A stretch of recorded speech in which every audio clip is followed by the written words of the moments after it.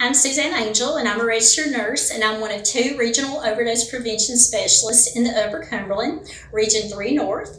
I work at the Smith County Drug Prevention Coalition, and I've been working there since 2015, but I've been a Regional Overdose Prevention Specialist since 2017. And it's been a privilege to go out into the community and educate people on the opioid epidemic, how to recognize the signs and symptoms of an opioid overdose, and how to administer the emergency medication naloxone. Since we started this program in 2017, I guess about October 2017, people in the community that have been willing to take the Tennessee Save a Life training have saved, it's estimated, over 15,000 lives in Tennessee.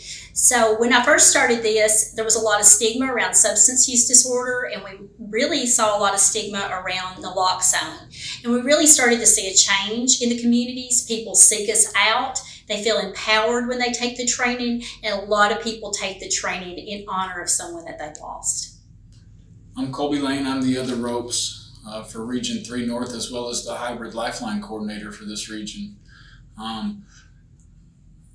So important for me to carry naloxone, because if someone's not breathing, they never have a chance to get better.